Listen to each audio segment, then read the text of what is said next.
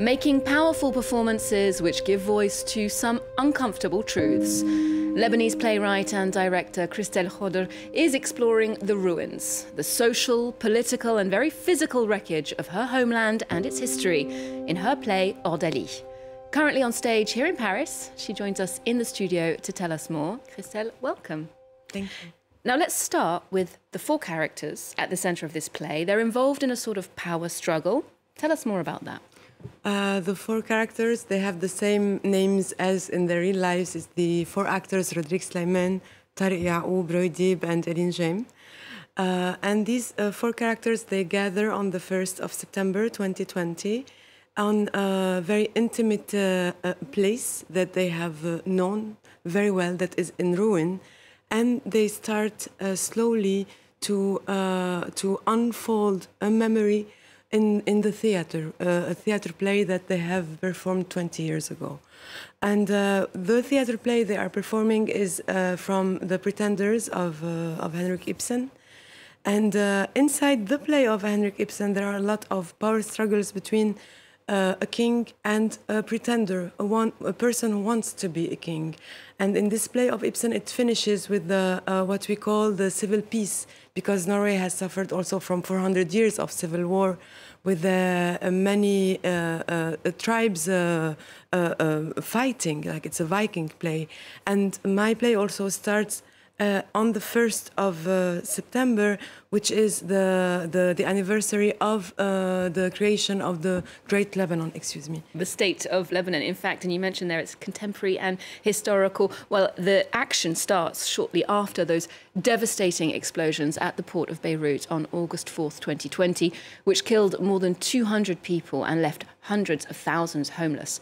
A month later, French President Emmanuel Macron visited Lebanon, pledging France's support to the country in light of that tragedy. The characters of Ordalie are listening to his speech very carefully, itemizing every word he says. Take a look at this clip. Corruption. Deux fois. Crise. Quatre fois. Catastrophe. Une fois. Reconstruction. 8 fois.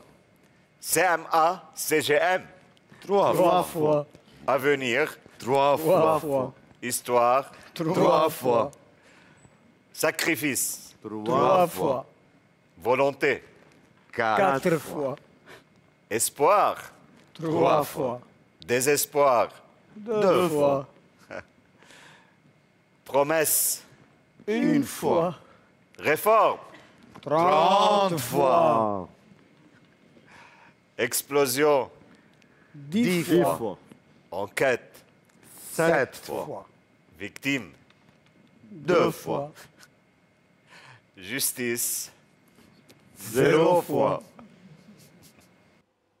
Now that word, justice, and its opposite, impunity, seems to be a really important concern for you in your work. Explain how you wanted to raise the issue in this piece of drama. What happened in the summer of 2020 between the port explosion and the 8th of August, where there was a big demonstration that was violently repressed by the authorities, and the 1st of September, where there was the anniversary of the creation of a country that has never become really a country with the citizens. And to be gathered around this anniversary just to not even debate about justice, not have a real debate about justice, but just to talk about how do we share the reconstructions, and how do these politicians will share all this money that will come to the help, and this corruption that was the real purpose of this explosion. It was never addressed. The investigation has stopped. So for me, this is what really moved me in this play. This was the movement of injustice, and this is why it's called Ordalie, the ordeal. This is why that my generation and I think we also have a responsibility. And this was the real question while doing the research, while doing the rehearsals, that how do we position ourselves today in everything that is happening. And we cannot say we are all the time victims, but we have to somehow be in action and get into the action. And what is the action for us today as artists is to continue on practicing our theater and on telling these stories. And pushing for justice in a way. Now, you mentioned Henrik Ibsen. There's a looser inspiration here from that play, The Pretenders to the Crown, first performed in the 1860s. It's actually a historical play that goes back to the 13th century. What is it about Ibsen's plays, his writing, that makes him feel relevant or contemporary today?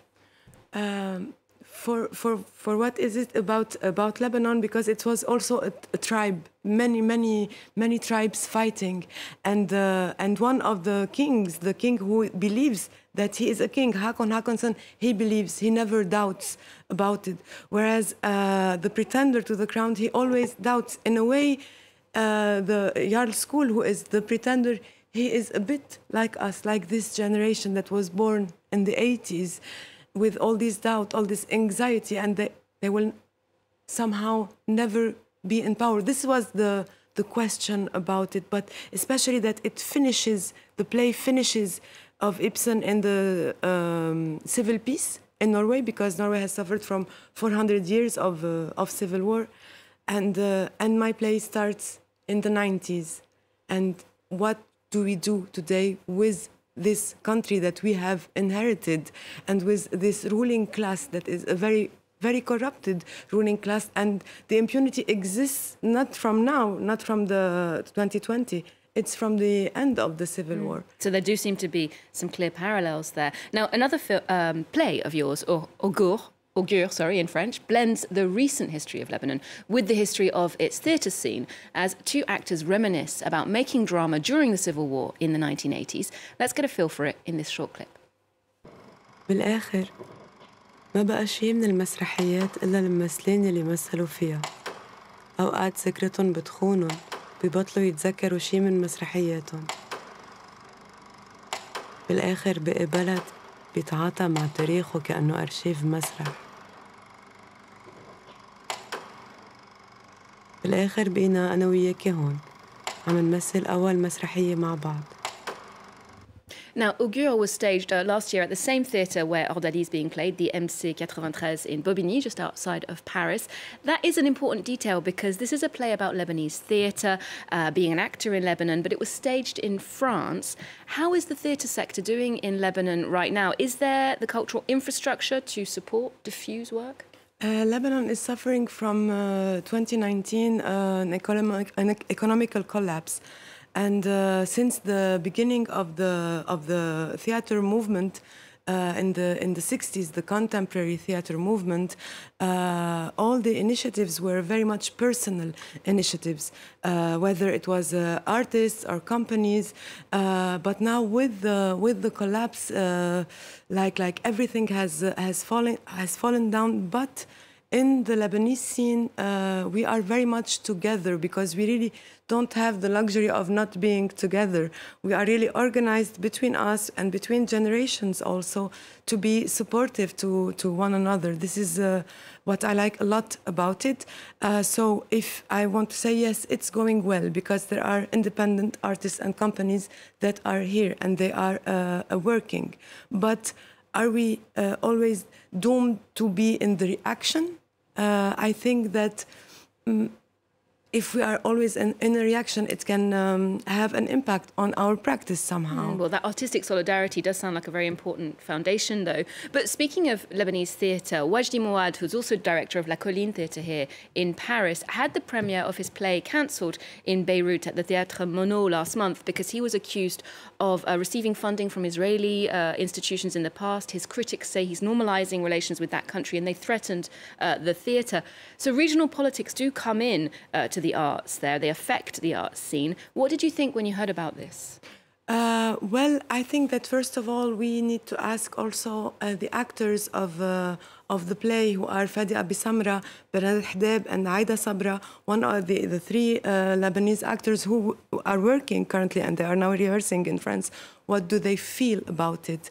Because they are also very much engaged in the Palestinian cause. For me, this kind of the boycott, as it was done during the apartheid period, is something that is legitimate, and I practice it. But sometimes when we use the boycott as a title, sometimes it can deserve the Palestinian cause and can be a kind of censorship. But I think that first of all, that the three amazing actors of the play should be asked this question, and they need to verbalize about it, because I think it was very difficult for them. The importance of debate, dialogue, that sort of thing in these events.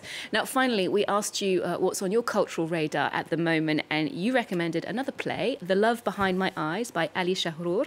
Tell us what you love about this play. What I like most about this play is the stretch in times and how it unfolds. And also in Ali's work, the love is always about also loss. So there is much of things that really moved me. And it's really a very, very sensitive piece. Okay, so definitely one for us to check out. Thank you so much for joining us today, Chrystèle. We'll wrap up with a preview of that play, The Love Behind My Eyes, which is on at the Théâtre de la Bastille here in Paris in November, and a reminder that Ordalie is showing now at the MCC 93 in Bobigny. Do check in with us here next time on Arts 24. There's more news coming up just after this.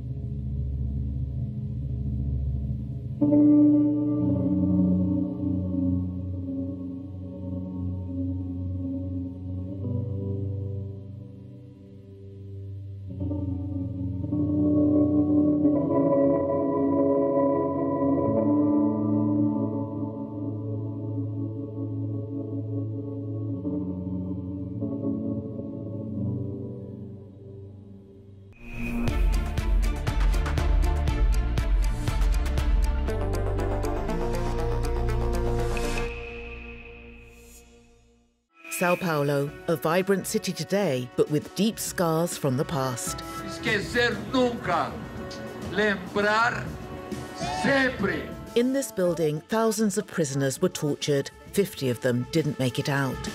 Presidente Lula, o Estado nos deve isso. Brasileiros, nós merecemos que o governo se posicione. 60 years after, voices ring out over the horrors of the dictatorship. Voices that refuse to be stifled and demand justice. The Centre for the Preservation of Political Memory holds memories and warnings. Se você não olha o seu passado, você corre o perigo de repeti-lo. A contested past, an ongoing quest for truth and justice. Brazil's dark era on France 24 and France24.com.